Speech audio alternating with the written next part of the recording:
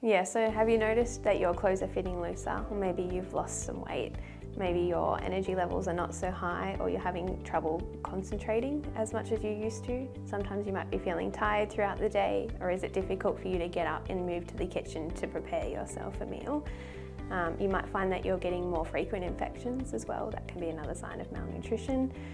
Feeling weak, or like you've noticed any muscle wasting as well, or any more frequent falls, or any falls at all.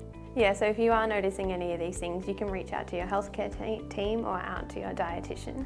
You can also start implementing some of those high protein, high energy foods before you have an appointment with somebody. So trying to have maybe 6 small meals a day and increasing your intake of protein at each meal time as well. So that could be things like meat, poultry, seafood, nuts and seeds, dairy products, legumes like baked beans or tofu as well, to try and combat that malnutrition before you have your first appointment.